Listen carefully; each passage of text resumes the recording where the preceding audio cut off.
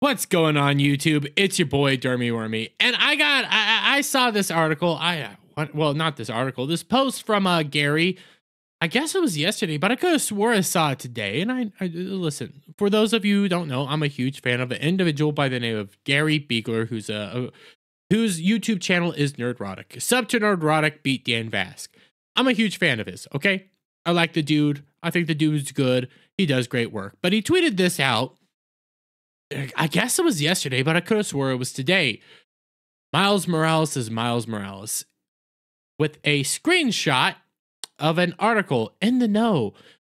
It's by In the Know. Yahoo Yahoo? God, what am I doing? It's by Yahoo. In the Know by Yahoo. That's what's going on here. Okay, I'm special. Give me a break. Anyways, why are some Spider-Man fans saying Miles Morales is Miles Morales? Well, it's a factual statement, but I got curious. Got really curious on this and decided to look up the article. Why are some Spider-Man fans saying Miles Morales is Miles Morales? Listen, it's very simple because it's a factual statement. Miles Morales is Miles Morales. That is both his name and everything else. Well, when you start breaking it down, the full statement, in fact, is why Peter Parker is Spider-Man. Miles Morales is Miles Morales. It is a long-running joke. It is a way to get interaction most of the time on Twitter when you just tweet it out. Miles Morales is Miles Morales, Peter Parker is Spider-Man, so on and so forth. What does it mean? Well, it's multi-layered. It really is. One, it's a factual statement. Peter Parker is Spider-Man. Miles Morales is Miles Morales. That is his name. Then it gets more complicated. Peter Parker is the definitive Spider-Man. When anybody says Spider-Man, they immediately think of Peter Parker. Now, Miles Morales is technically a Spider-Man, a Spider-Person, if you will. But when it boils down to, he's never really been allowed to have his own character growth, his own character assessment, his own rogues gallery. He's never been able to be himself. He doesn't even have a unique name. And I did a whole video on this actually in my Insomniac Destroys Its Company regarding Miles Morales and stuff like that. But one of the big things that people don't realize when it comes to Miles Morales is, why are you so afraid to let him have his own name? And a lot of people came back at me and said, well, you know, Gwen Stacy's a Spider-Man. No, she's Ghost Spider. Well, you got Spider-Punk. That's Spider-Punk. Well, you got Spider Noir, this Spider-Person, that Spider-Person, all with unique and different names. You also had Spider-Gwen for a while, but that became Ghost Spider. But they all have unique different names. They all have unique different variations of each other. They are their own characters for the most part. But Miles Morales himself is just Miles Morales or Spider-Man, and he usually lives in the shadow of Peter Parker. When he was on his own, and let's say like the Miles Morales movies, even though he's not really on his own in those movies, they are liked movies. He has his own character growth and arc and movements and stuff like that, but he's still having to be propped up by people like Peter Parker. He still has to get propped up by the main Spider-Man. Then when he was first released in his comics in the Ultimate Universe, he was kind of allowed to be his own. He was allowed to do his own thing. He was the only Spider-Man around, so it kind of worked out, but he still should have his own unique name.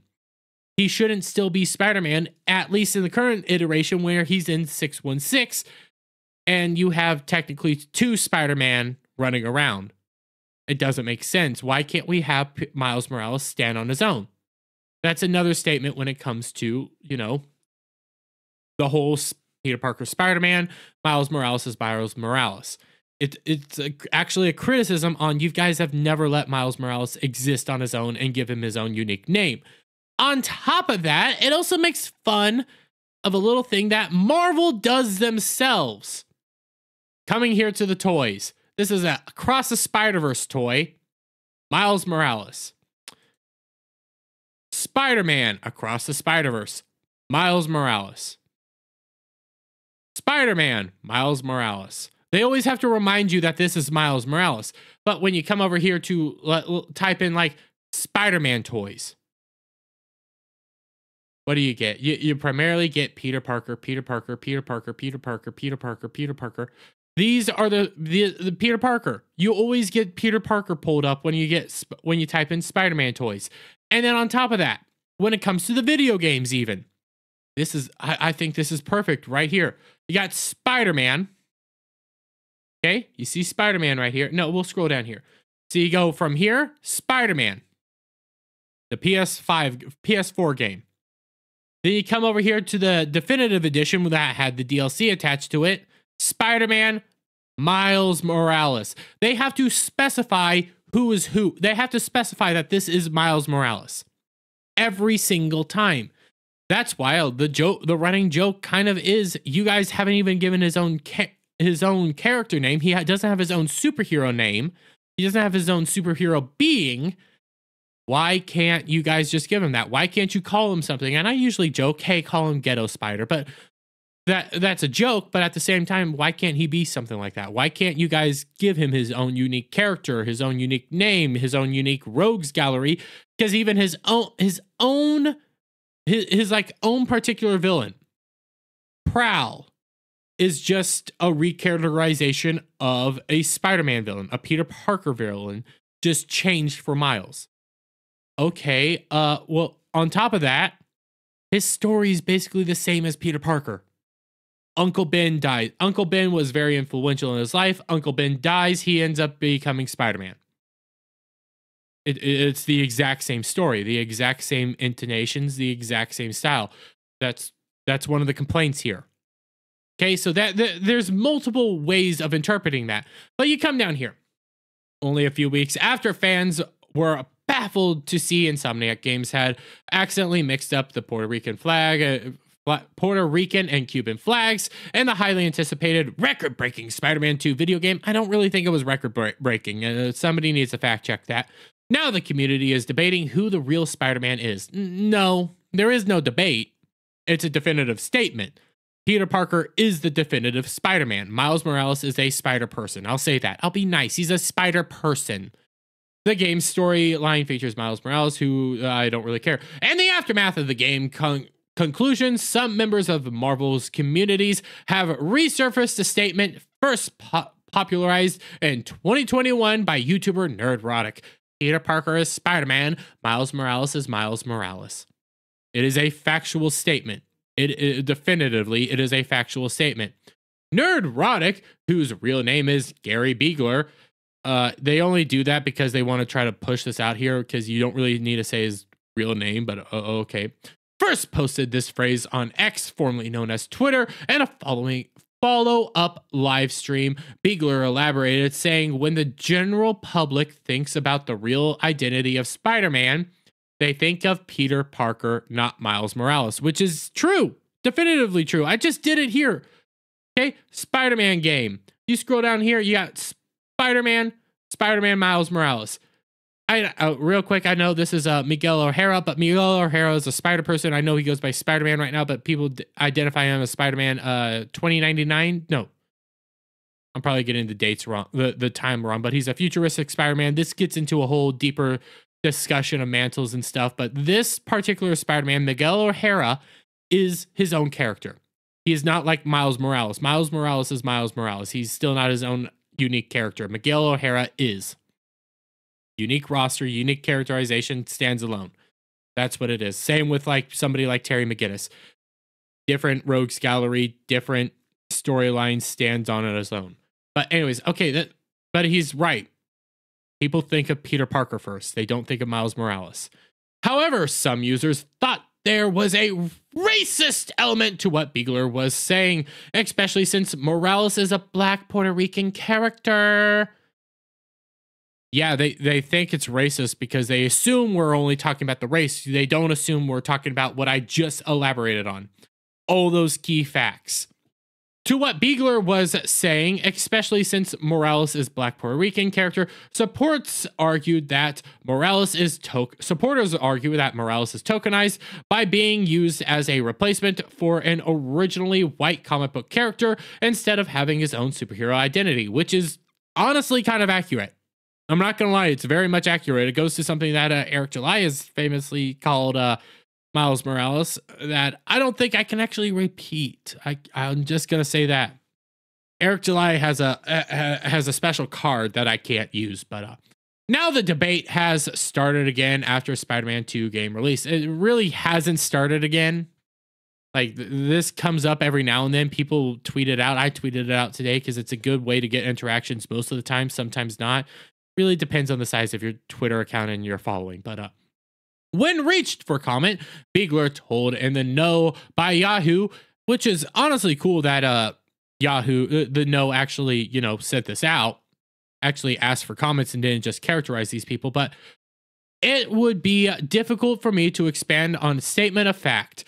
Peter Parker is Spider-Man and Miles Morales is Miles Morales. Whatever is projected onto my tweets after that is entirely up to the internet, which is true. What he tweets out is a fact statement. 100%, it is a fact statement. So when you imply that it's a racial connotation, when you imply that it's simply because of racism or anything like that, that's all on you, not us. That's 100% on you. Everything I broke down and everything I said with my breakdown of the statement, nothing really came up about his race. I don't care. I actually would like Miles Morales to stand as his own 2 feet. So, YouTuber Melanie Mac is one of the people bringing the phrase back in response to the Spider-Man 2 game.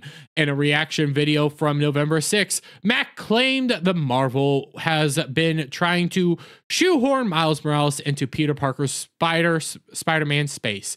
And that is also true. This is actually a fact in actually the comic book spaces. Ever since they brought him into 616, they have wanted to diminish Peter Parker. They have been wanting to prop up Miles. They want to replace not Miles Morales. They want to replace Peter Parker with Miles Morales. This is one of their go-to facts, one of their go-to features. They want Miles Morales to be Peter Parker. That is all that they want to do, instead of, which is honestly tokenization, which goes to the fact that, yes, his story is exact same as Peter Parker. Why can't you just have him basically quit living the shadow of Peter Parker and just give him his own story and his own name and his own unique character? Why can't you do that? Oh, because you're afraid he's going to fail. That's why. Because you want to replace past characters and you're too scared to actually write a good story. But in the nerd culture space, we are constantly seeing legacy characters who many of us grew up with and love either completely rebooted and transformed beyond recognition or sidelined in their own franchises. True. 100% true.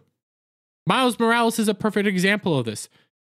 Actually, no, a better example of this comes in almost every MCU movie. Doctor Strange Multiverse of Madness. Doctor Strange was sidelined in his own show, in his own movie. On top of that, you go to The Witcher. Geralt of Rivia is a side character in his own show. This is something people have been dealing with forever and people are getting tired of. We want our characters to be our characters. Okay? Quit shoehorning your guys' failed characters into our stuff. Mac told in the No by Yahoo, in this case with Miles Morales, I personally have found the character to be fun and likable, but he very much is different and therefore should have his own identity. Exactly. He should be his own character. He should be his own person. He is a fun, likable character, especially in the movies. He's fun and likable. But give him his own space. Give him his own story, his own roster of villains. Send him to a new place and have him make all new villains. Basically all new villains, different villains. And on top of that, let him find his own name. Let him be his own person. For fudge sakes, call him Night Spider. Okay, just call him something. Black Arachnid. Something like that. Okay, just do it. Peter Parker is such an iconic character. He is Spider-Man, she continued. Miles Morales is great, but Miles Morales is Miles Morales. Yes. Yes. This breaks it down plain and simple. All these break it down. And all the people that end up trying to use the Stan Lee quote, saying anybody could be Spider-Man, anybody. That they're misrepresenting that quote. That quote basically says you can identify with Spider-Man. Not anybody can be Spider-Man. You can identify with Spider-Man. That's what it is. And everybody keeps breaking it down to this racial thing because they have this weird attachment to Miles Morales.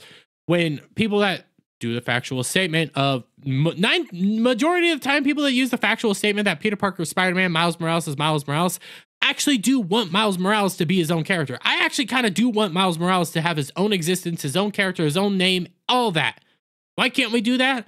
Oh, because they're too scared to do it. They're too worried to do it, and they know it's going to fail because they're not good writers. You can do this all day and night. Just do it.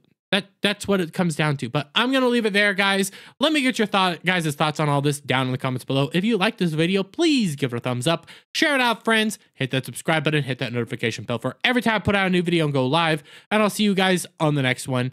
Bye for now. What's going on, guys? Listen, it's Christmas season coming up, and you know what makes great gifts? That's right, Coffee Brand Coffee. Coffee Brand Coffee makes wonderful gifts, and guess what? They don't just have great coffees, teas, and cocos. They also got gear. They got K-cups, and also they got wonderful gift boxes. Gift boxes that include all sorts of wonderful, great goodies. You got chocolate-covered coffee beans, raspberry yogurt pretzel twists, sea salt milk chocolates, caramel. You got chocolate-covered coffee beans, peppermint hot cocoa, spicy and sweet treat mixes, kettle corn pop, premium vacuum travel tumblers, and all sorts of wonderful great stuff that you can get at Coffee Brand Coffee. And these make great Christmas gifts.